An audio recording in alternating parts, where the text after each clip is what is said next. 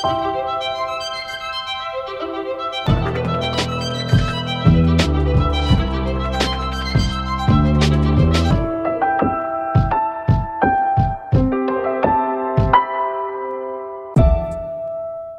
afternoon, everyone. I'm Jennifer Keene, Professor of History at Chapman University in Orange, California.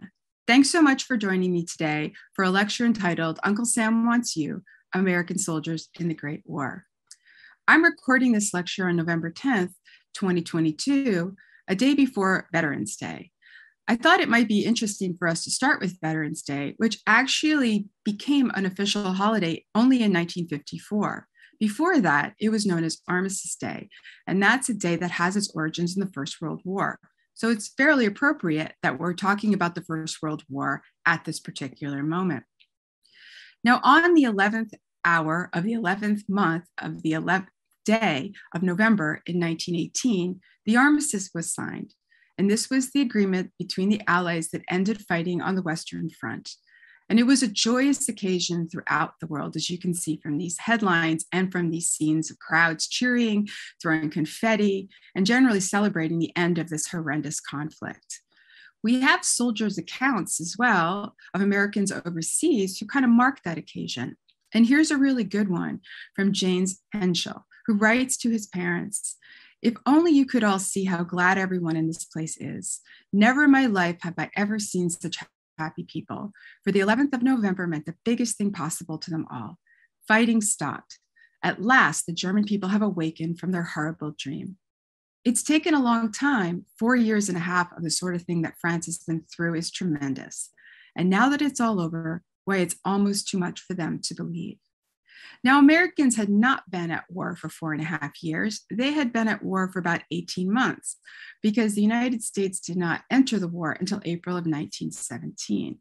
But even though Americans had a shorter war than the Europeans and by no means achieved the same scale of casualties or wounded that the Europeans did, the war nonetheless left a mark on Americans of that generation. It was an intense conflict over those 18 months, about 6 months of hard-fought conflict against Germany.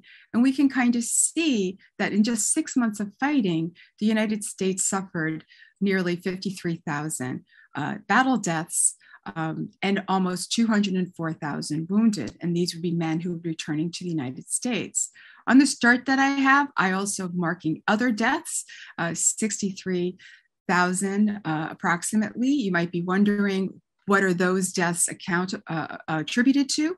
Well, we've just been through a 3-year pandemic, so I think we all know the answer to that now, which we may not have known 3 years ago. Most of those deaths came from the influenza pandemic of 1918. But what's interesting is noting in comparison to other wars that, of course, Korea and Vietnam, where medical advances were so much farther along, the battlefield deaths were actually much less. So in a short period of time, America's experiences this intense rate of death, a terrible pandemic, and numerous wounded coming home. And to Americans in 1918, they were happy that peace had been declared, but they also wanted to mark this war. They wanted to commemorate it. They wanted people to remember the sacrifices that had been made. And we have a very important marker in our national commemorative landscape, the Tomb of the Unknown Soldier. And this again takes us to Armistice Day, now known as Veterans Day, because in 1921, the United States buried its unknown soldier in Arlington National Cemetery. And this had been a commemorative practice initiated a year earlier by France and Britain. And the US followed suit by using this Tomb of the Unknown Soldier to commemorate the deaths and to have our final resting place, symbolic final resting place for all the missing of the war. In the American case, that numbered about 4,500 men. Now, this gives us a good sense of the pomp and circumstances surrounded this solemn event.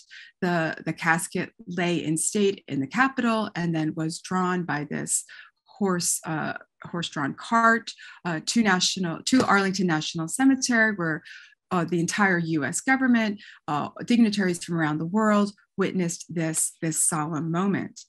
And at this moment, President Warren Harding tried to give meaning to his death and to talk a little bit about what this moment meant. And in his speech, he proclaimed, "We do not know the eminence of his birth, but we do know the glory of his death. He died for his country, and no greater devotion has no man than this. He died unquestioning, uncomplaining, with faith in his heart and hope on his lips that his country should triumph and its civilization survive." Now, these are words from a president that are perfectly appropriate for such a moment when you're entombing the casket of the unknown soldier and you are asking for 2 minutes of silence across the nation to think about the sacrifices necessary to bring this terrible war to an end. But I wanted to also point out that by the 1930s, the tomb of the unknown soldier actually became a somewhat contested symbolic figure, because by then people were questioning, what had this war been about?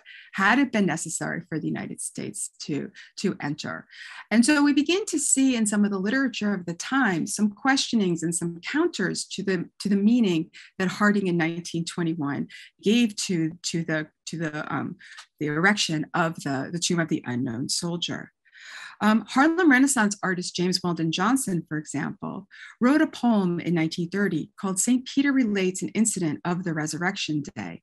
And in this poem, he creates scenes of general pandemonium when on Resurrection Day, the unknown soldier rises from the dead and it is revealed to Americans that he is in fact an African American. We have other questionings of the tomb of the unknown soldier and the words that Harding attributed to this death from another author, and William March, who himself was a veteran, writing in his novel Company K about a character who throws away his identification tags as he's dying on the barbed wire in no man's land, proclaiming, as I have here, "Nobody will ever use me as a symbol. No one will ever tell lies over my dead body now." And so the reason I'm recounting this, besides giving us a sense of a little more understanding of where Veterans Day comes from and its origins in World War I, is to really help us appreciate that this was a war whose meaning was always contested. It was contested from the time that people began mobilizing an army and thinking about serving in it, sometimes while they were still overseas, and certainly when they came home. And so some of the questions that I want to begin asking for us today is, what did the war mean for men who served in the wartime army? And maybe give us a little bit more texture to our understanding about the soldier experience in the war. And then finally thinking about the impact of the war on this generation. And I'm hinting at a few things here in this introduction. So I started at the end, and now I'm going to go back to the beginning, sort of messing around a little bit with our chronology here. And considering how the United States raised its military and as men were entering, the kinds of ways that they gave voice to their understandings of the war and what they believed they were fighting for. Now, Woodrow Wilson in the war address, of course, had uttered some famous phrases that we associate with World War I, the idea of the world must be made safe for democracy and creating a lasting peace that would make this the war to end all wars. And these were very, broad idealistic goals, and people certainly were enthused by them. But what we find is that people had to find other reasons besides that to understand why they personally were invested in going and fighting in this conflict. Now, in terms of raising the wartime force, there were two methods. One, early on in the war, people could volunteer. And then, of course, later on, the majority of the force was going to be conscripted. So conscription comes into being right away, but people, as they were registering for the draft, still had the option of volunteering until about December 1917, and then the Army was primarily only going to rely on conscripts. And I think that we get a sense of uncertainty from the government about whether or not men were going to show up in the numbers that the United States government needed to fight this war through, first of all, this huge propaganda effort that we say it's the first centralized propaganda effort by the federal government in any conflict to date, and also some of the headlines of the times. So there's a big push to get people to volunteer. And then you can see even in the Chicago Daily Tribune headline, which is really one of my personal favorites. And this is on June 5th, which is the first registration day for the draft. Enrolling Liberty Army, patriots will register gladly, all others must, which I think kind of succinctly states the situation about as well as one can. So when we want to understand why men served and what meaning they were looking for the war, we have to go a little bit beyond Woodrow Wilson's speech. And I always like to let people speak for themselves. And let's look at some of the things, some of the reasons, and some of the significance that men themselves connected to their war experience. So this is a great propaganda poster because I think it's actually expresses sentiments that were very effective in encouraging men to either enlist or to comply with selective service regulations. And you have this image of a rather well-to-do man who's kind of shamefully hiding in the shadows with his back turned, gazing almost wistfully outside at this group of men who are healthy and hearty, marching in the sunlight under a huge American flag, kind of conveying the idea of masculinity, of patriotism, of unity. I mean, all positive attributes that can encourage a person to believe that they want to be part of what, as this soldier here marked, a great adventure. And the idea that this was the great adventure that was being offered up to this generation. And if you missed out, you would regret it for the rest of your life. This was a very predominant theme that attracted a lot of men to military service. And the romanticism of serving your country and being honored for it. These were all things that we see in soldiers' letters and memoirs and diaries here. Here's another quote kind of connected to different types of propaganda. These are not government propaganda posters. There's a lot of privately produced propaganda during the war as well. And these were companies that kind of got into the propaganda game, and people wanted to buy these and they wanted to put them up in their houses or maybe attach them to advertisements. So we have a lot of paraphernalia from the time that also gives us insight into the psyche of the American population here. And this idea of duty and honor and how it's connected to your family's reputation and your family's expectations of you, I think is sometimes underappreciated. But we see that a lot. And this is, again, a great quote that kind of encapsulates that. Our people back home expected of us. My parents wouldn't want to say after the war is over that their son didn't go to the front lines, and now they won't have to say it. Most of the men who were enlisting or being drafted were single, even though these propaganda posters show married men. Married men were far in the minority in the First World War. And their letters are mostly back to their parents, and they're chock full of ways to make sure that their parents remain proud of them while they're in service. And here you can see for both a white family and an African-American family, portraits that are really showing family veneration of the husband and father who's serving their country. So the way that your family would connect to you was quite important for many men as well. Now, I did mention that most of the men who were entering were single. So there were some other attractions to military service, I have to say. So I wanted to show you these because I love these here.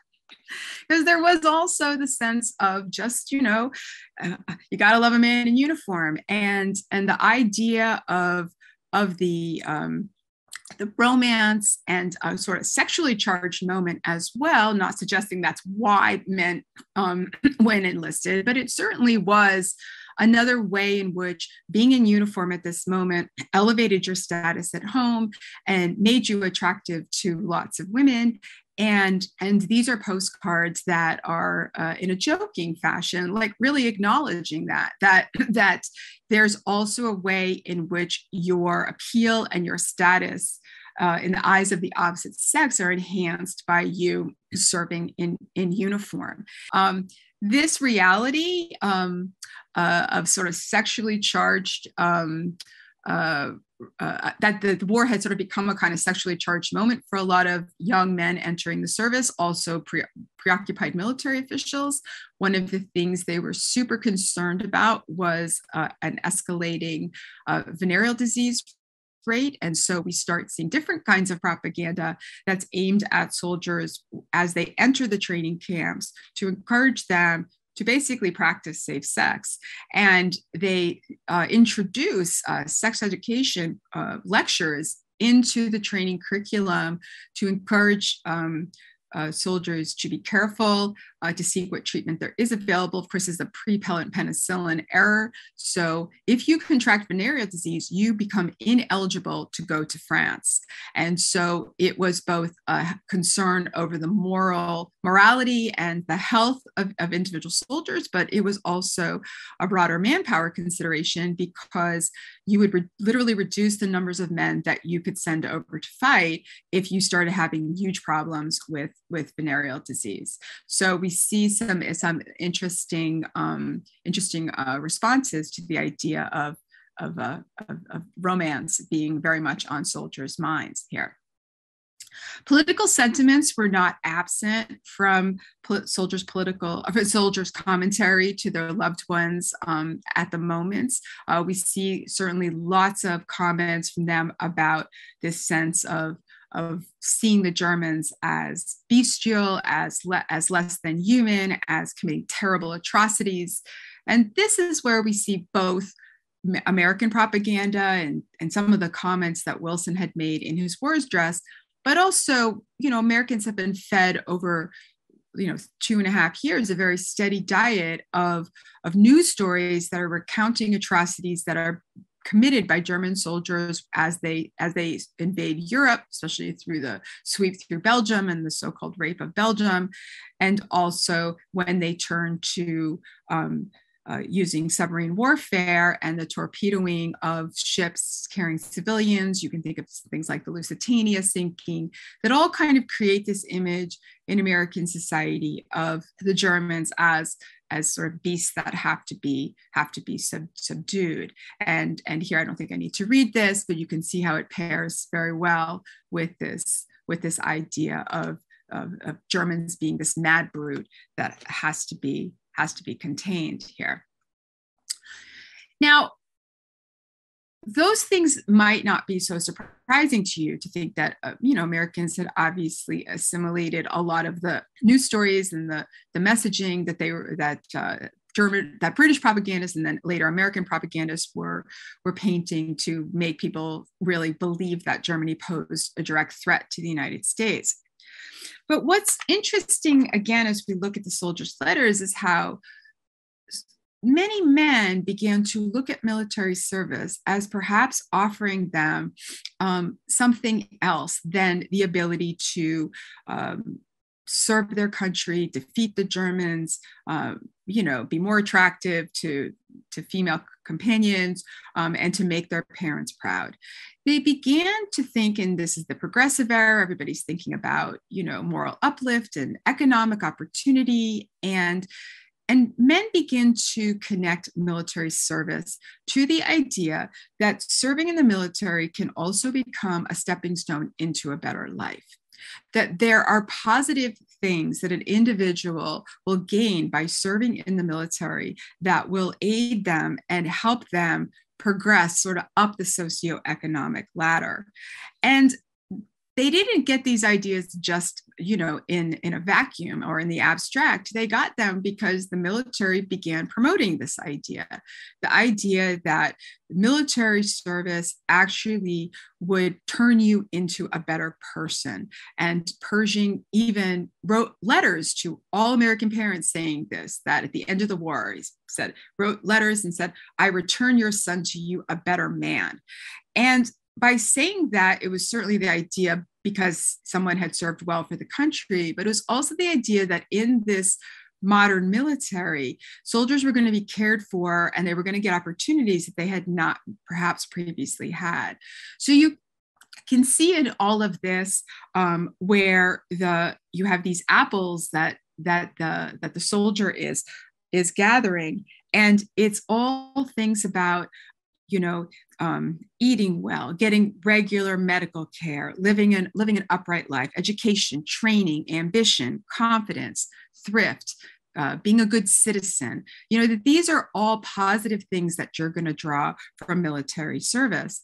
And this little one in the corner is very interesting because the idea that an honorable discharge from the military at the end of the war will basically be a job reference for you. And this will be something that you will be able to use to sort of catapult yourself into a better position.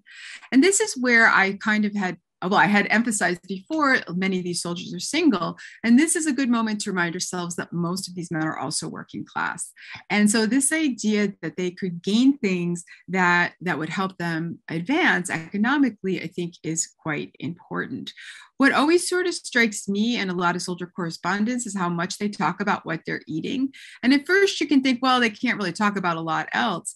But I think part of it is for some of these men, the idea that they're eating meats and different kinds of foods. I mean, they're eating a diet that's very different than what they may have eaten in civilian life.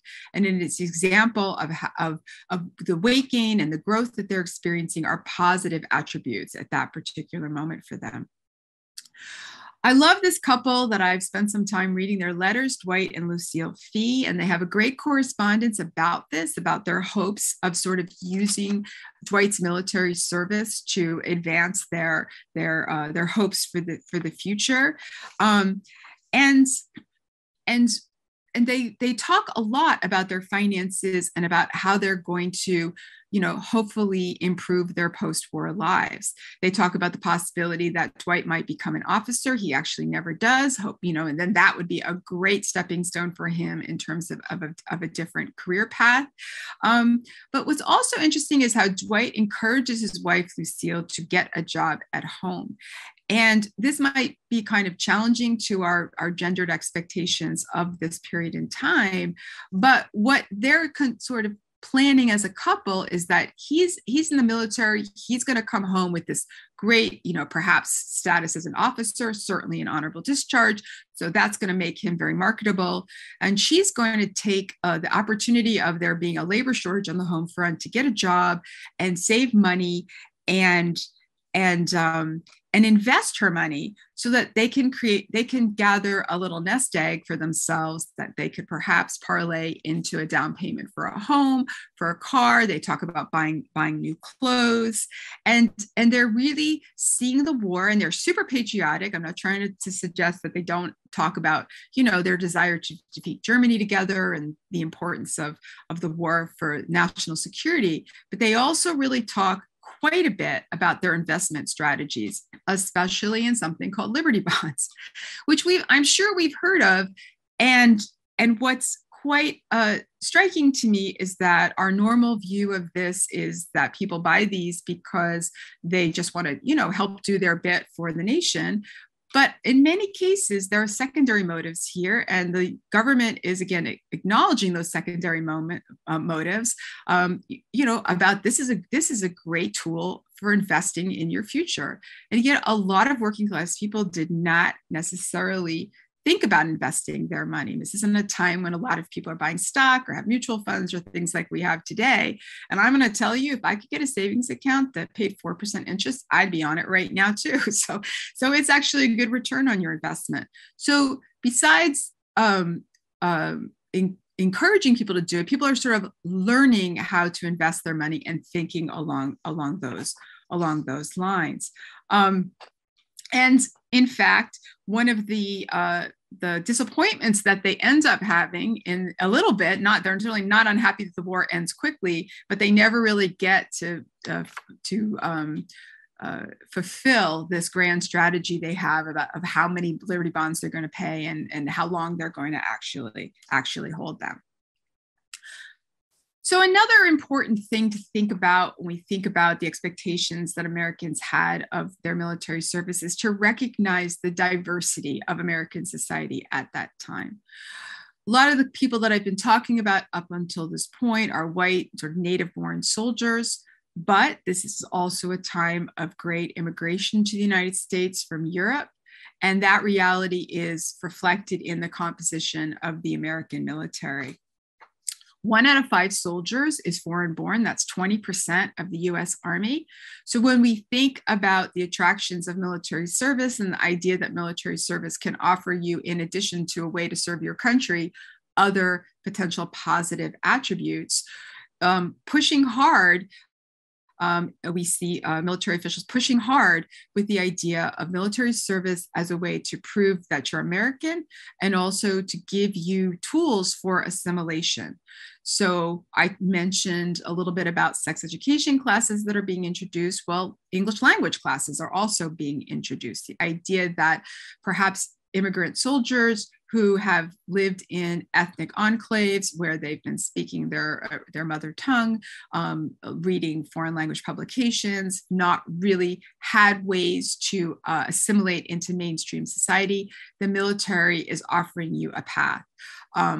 Lots of these soldiers are naturalized while they're in the military, and military service for many of them becomes a path to citizenship and also a path to assimilation. And this is appealing to a lot of immigrant soldiers of that era.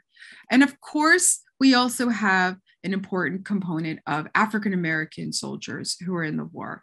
And here I think we begin to see soldiers who share many of the sort of common expectations or goals that I've laid out earlier, but with a twist. And of course, with a very specific goal of trying to improve civil rights within the United States. And we see many African American soldiers, especially college-educated African American soldiers, looking to the war as a moment whereby serving honorably and receiving recognition for that service, they will be able to help advance the cause of civil rights in the United States. This is a very bad time for civil rights in the United States. There's lynchings, there's mob violence, there's been some truly horrible things happening throughout the country in 1914, 15, 16, and 17. It's not necessarily a moment that would lend itself to optimism about the future of civil rights in the United States, but we do see African American soldiers entering the military, hoping that in fact things can turn around. And I have a great quote here from a man named Charles Hamilton Houston, who was young. He was only 17 years old, and he entered into a segregated camp that was meant to train Black officers. And this actually was a victory for the civil rights movement because the War Department initially had no interest in training Black officers. They weren't even sure what they were going to do with the Black citizens that they were conscripting or who were volunteering. But the NAACP, along with other civil rights organizations, manages to get this camp created. And we can see the idealism with which a lot of young college-age men entered the camp and hoped that not just by serving, but by demonstrating that African Americans could also lead, that they would really help advance the cause. And I do really want to emphasize this because a lot of times when we think of civil rights, we emphasize equality, but in the military, the military is not an institution that's about equality. It's about hierarchy, and it's about rank, and it's about command. And so for African Americans to serve only in enlisted ranks and not have the opportunity to show that they could also command and lead, they would really, in a sense, not be equal. They would be lesser. So this was, for many of this generation, an opportunity to turn that narrative around. And we can see here, and I just wanted to put this up, that just like in earlier slides, that parents were very proud of their sons who were undertaking this challenge and this crusade. Now, I will point out that the War Department elected to create 2 combatant divisions. The Army is segregated at this moment. 2 combatant divisions for African Americans, and this would in fact give African American officers places to command. often alongside white officers as well. There was never, ever any thought of putting Black officers in command of white units. I mean, that was definitely not going to happen in the First World War. But despite that decision to create small opportunities for Black officers to receive training and commissions, and for there to be 2 Black combatant divisions, which ended up being about 40,000 men, the vast majority of African-American soldiers in the First World War were going to serve in non-combatant positions. It was about 89% of those African-Americans who served. And they were going to be detailed either behind the lines. So this is a scene from port in France, where these men they sail to France, but they never get any farther or any closer to the front lines than this, where they're essentially working as stevedores. And you can see here that they're wearing work overalls, sort of, not that, a way of kind of having them even look a little civilian-like in their dress, and they're under white non-commissioned command here. So therefore, very few men were going to have an opportunity to perform that type of valorous service that could be recognized as significant, and therefore help advance the civil rights movement. We do have 4 infantry regiments that are given to the French for the duration of the war, and one of those becomes the most famous infantry regiment in the African-American community, the Harlem Hellfighters, the 369th Infantry Regiment. You might have heard of them. They perform very well, but it leaves a bitter taste in the mouths of many African-Americans that the real chance to prove themselves came by the French, not by American command.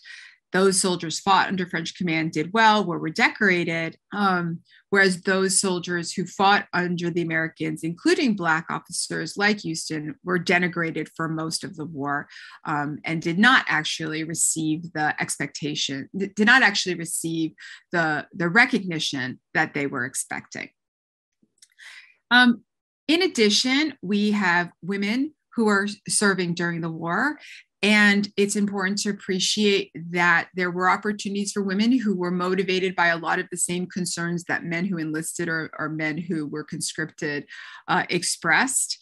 We can see in some of these posters, especially by becoming a nurse, the idea of the romantic allure of serving in France, and also the need for professional training. So the idea that this could also become perhaps a potential career path for women.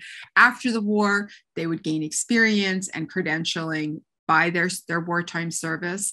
And then, up here in the upper right corner, the idea as well that by demonstrating their own patriotism and devotion to country, in a sense, being willing to embrace the duties of citizenship, women could strengthen their request or their demand that they also receive the full rights of citizenship, namely by having the right to vote. And we do see the successful passage of the 19th Amendment after the war, sort of connecting the dots a little bit here.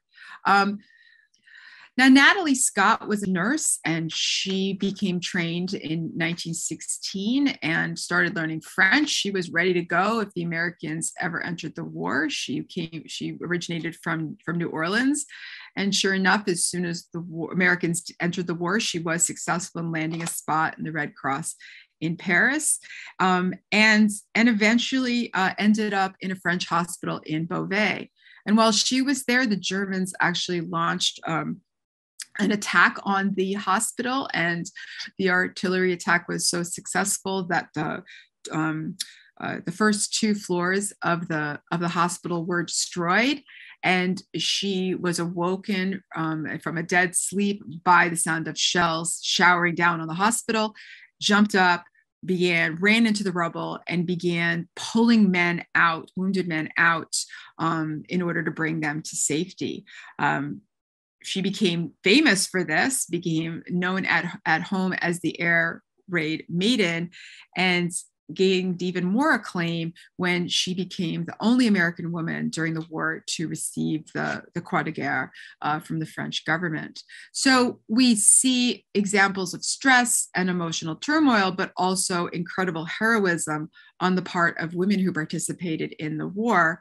And many of them going into the war and looking at their experience in very similar ways to men who agreed to fight for it.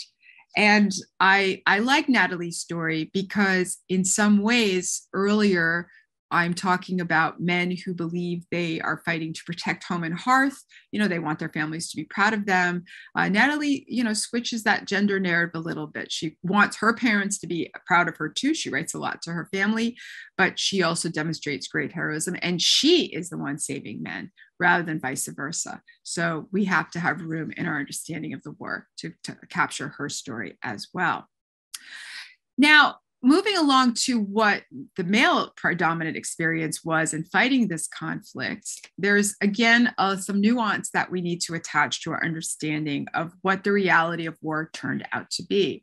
Now, for many of us, when we think about the First World War, I'm sure this is the kind of scene that conjures up in your brains. The idea of trench warfare. And this is a kind of interesting schematic, layout of just the complexity of trench warfare and how the trench system operated. And while it's true that American soldiers, especially ones who arrived early in 1918, trained in the trenches, and some of them occupied quiet sectors of the trench line early in their military experience. By the time the Americans arrived in force, in fact, the war had changed, and a war of movement had been reignited along the Western Front. So the front had been stagnant for quite some time, really since the last big war of movement was in 1914, where the trench line was being established. But in 1918, things changed. And so the majority of the American combat experience was not sitting in the trenches, enduring trench warfare. It really was with different challenges. And those challenges were not just breaking through the trench line, but how to sustain the momentum of an advance. And so this is where we're going to see some of the problems that the Americans faced. So just to give you a kind of general overview, what changes in 1918? So in 1918, Russia signs a separate peace with Russia. And so up until this point, Russia had been in a two-front war, but now the war in the East for Russia is over, for Russia and Germany is over. And this gives Germany the ability to transfer a lot of troops from the Eastern Front to the Western Front. And they're also stepping up submarine warfare, hoping to disrupt the stream of men and material that's coming from the United States. So they take a gamble to try to end the war before America can really arrive in force, and they launch a massive offensive along the Western Front and succeed in breaking through. And you can kind of see, on this map, just how far towards Paris they get. They make huge inroads, a movement and a gain of territory, like I said, that has not been seen since 1914. And so it's at this moment that we see America really entering into the combat in a significant way. And some of the initial battles that America fights, which is around Cantigny, Belleau Wood, Chateau Thierry. This comes at a sort of crisis moment of the German breakthrough, where there's fear that they might get to Paris. There's fear that the whole line may collapse. And Pershing goes to the French and offers up the American troops that he has to fight under French command to basically stem this advance. And this is an important decision because up until that point, Pershing has been mostly focused on building up his own American independent military with the goal of America taking over its own independent sector of the front. At this moment, by offering that help, which it seems at that time to be exactly the right thing to do, he has to then also put aside temporarily his hopes of channeling all his energy into building this independent army. even to the extent that he begins to privilege shiploads of infantry troops from the United States, delaying his plan to be building up logistical support, either with materiel or those troops as people come across the Atlantic. And this is a big downside for the Americans, because by delaying their ability to create their own support infrastructure and logistical support operations, when the United States finally does take over its next sector, which is sort of the next big thing that happens. So phase one in the American military experience is helping stem the German advance and then being part of the counteroffensives through the summer of 1918. And then in the fall of 1918, the second big thing that happens in the American combat experience is they do take over their own sector of the front, which is right down here. You can see it sort of in this, the Saint-Mihiel Verdun area.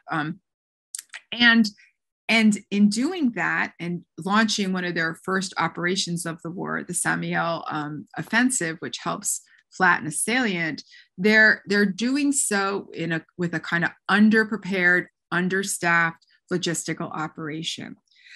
The third big phase for the American military experience comes in the Meuse-Argonne campaign. And this campaign, it begins September 26th. It lasts until November 11th. It is the American contribution to a front-wide offensive that includes Britain to the north, France in the middle, America in the south, and it's a coordinated Allied assault against German lines, that something that had not been done before. Before in our battles, we have one sector fighting, the others are quiet.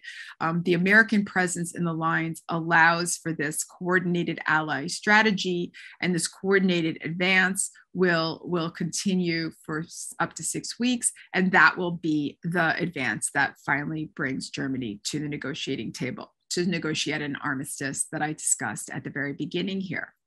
Now, for the United States, this Meuse-Argonne campaign really is the pinnacle of their combat contribution to the war, and it's where we get so many accounts of just what fighting in this war meant to American soldiers who are fighting not stuck in the trenches, but in a heavily wooded area that brings about huge casualties. And I wanted to put this up because I would suspect that many of us, when we go for information and we want a quick, easy fix, we hit Wikipedia.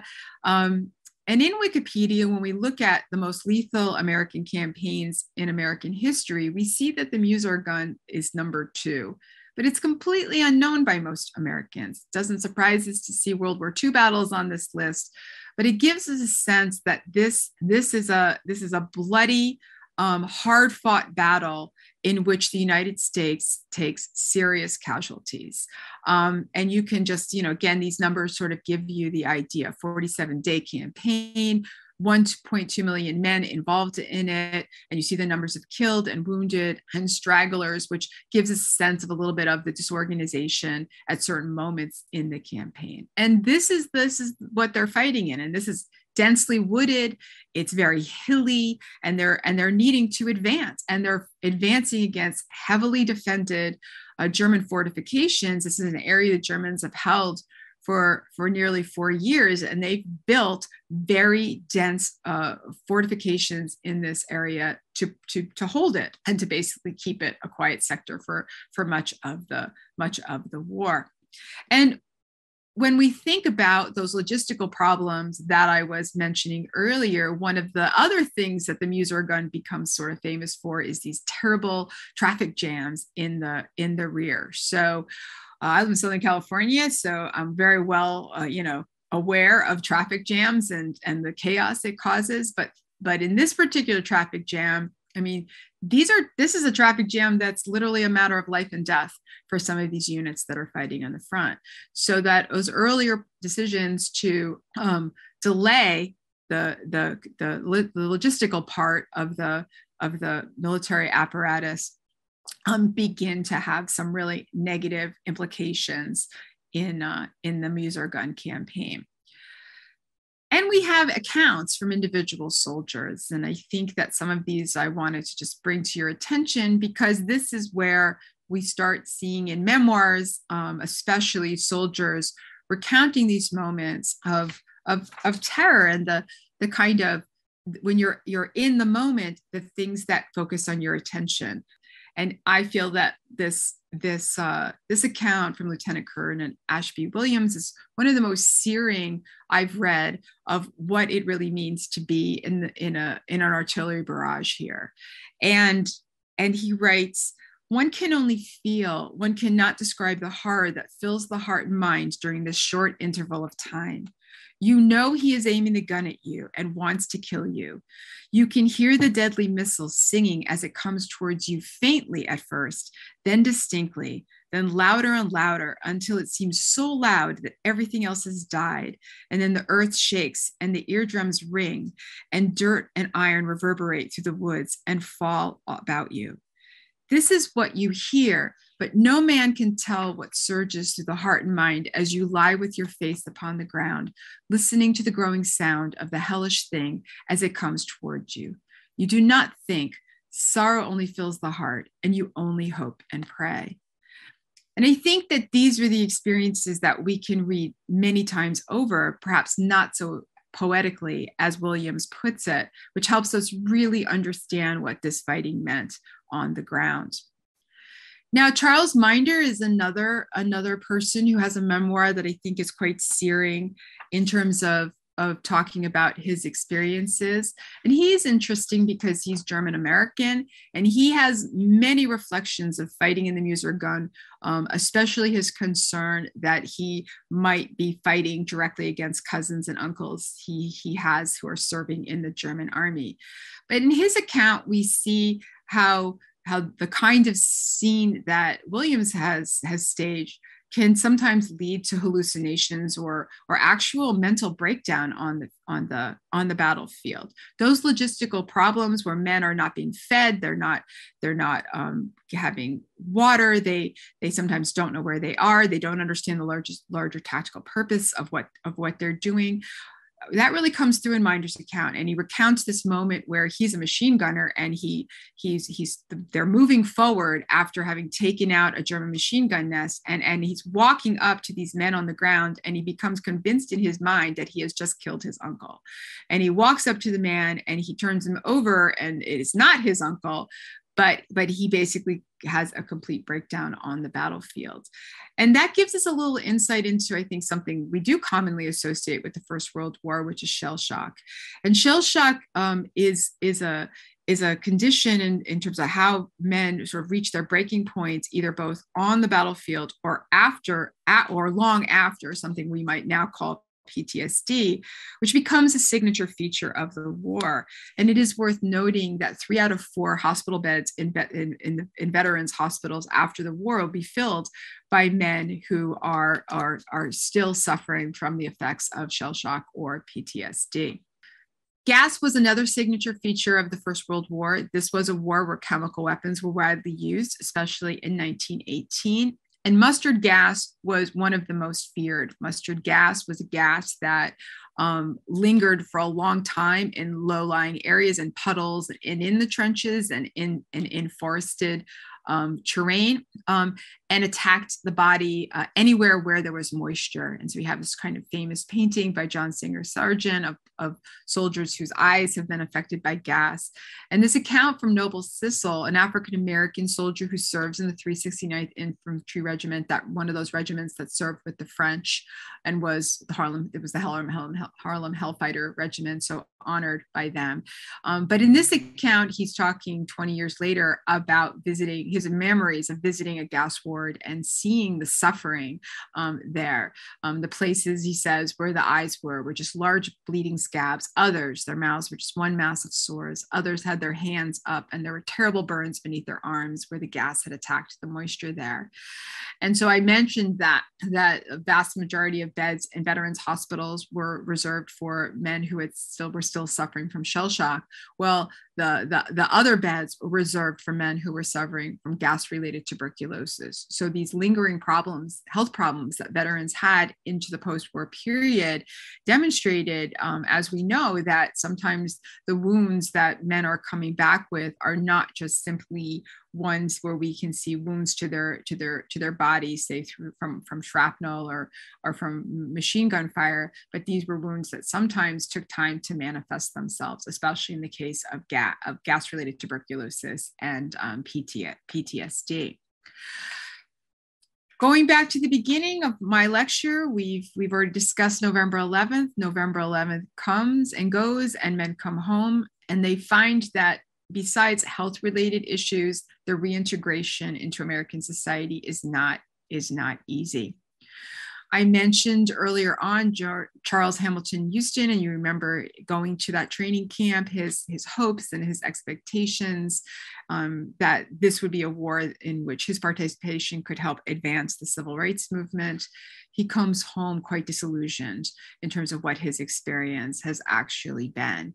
He talks about the hate and scorn that he's treated, the unrelenting racism within the American military, the inability of the U.S. military to have faith in African Americans as combat troops or as officers. But nonetheless, he's undergone a political transformation. And he writes, "I made up my mind that if I got through this war, I would study law and use my time fighting for men who could not strike back." Now, Charles Hamilton Houston is a famous person in American history because he is the one who ultimately devises the NAACP's legal strategy that culminates in the Brown versus Board of Education desegregation Supreme Court case. So he comes home changed and determined to devote his life to the civil rights movement. And we see that multifold in the stories of Black veterans coming home.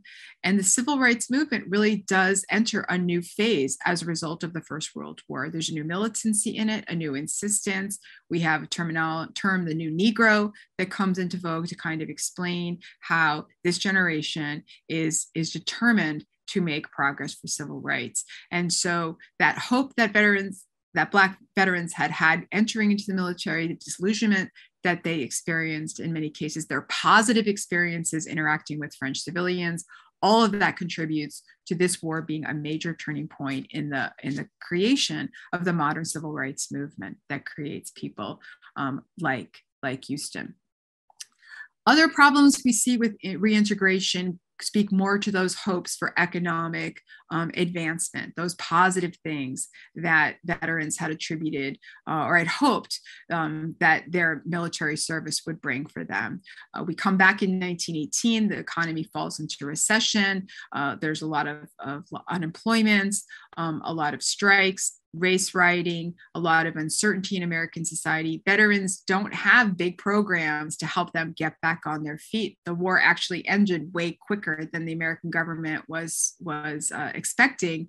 And also there wasn't really the idea that the government would need to provide lots of social services or aid for veterans to reintegrate.